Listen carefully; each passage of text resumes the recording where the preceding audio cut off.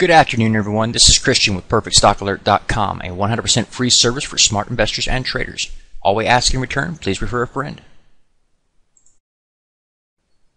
Okay, today we're going to be continuing our tutorial video series covering the cash flow statement. For this example, we'll be using Walmart Stores Incorporated, the cash flow statement, the annual data. We've already gone over what net income is. We've broken down the operating activities for the most part, explaining depreciation, as well as several of these others, including the adjustments to net income, changing accounts receivables, liabilities, inventories, and now we've come to the simply other operating activities. What exactly is other?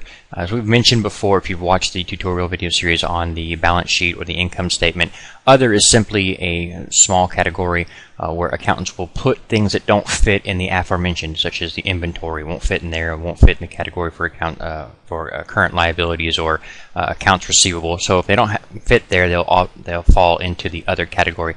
And I can't tell you what's going to be in there because whatever will be in there for Walmart won't necessarily be in there for the next company, whether it's in a different industry or the same. So it's going to be different dependent on the particular company you're looking for. So always go to the 10K or the 10Q and see what the company is reporting to the SEC. You may also find it in the annual report that's put out for regular investors as well, so you can check that out there to see what's actually this number is pertaining to. But you'll always see that whenever you find some, whether it's the income statement, the balance sheet, the cash flow statement, and they break it up into its little individual parts. If you scroll down here, you'll see other shows up quite often. You can see other here, you can see other here in investment activities, you can see down here under the financing activities you have other again. So it's just a subcategory for things that didn't fit anywhere else. They drop them in there, and to know what they are, you'll have to go actually dig in and see what they're telling you happens to be in their other category. Okay, and now you know.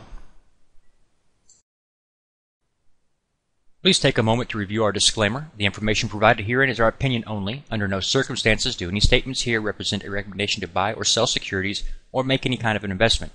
You are responsible for your own due diligence. To summarize, we do not provide investment advice, nor do we make any claims or promises that any information here will lead to a profit, loss, or any other result. These videos are for educational purposes only.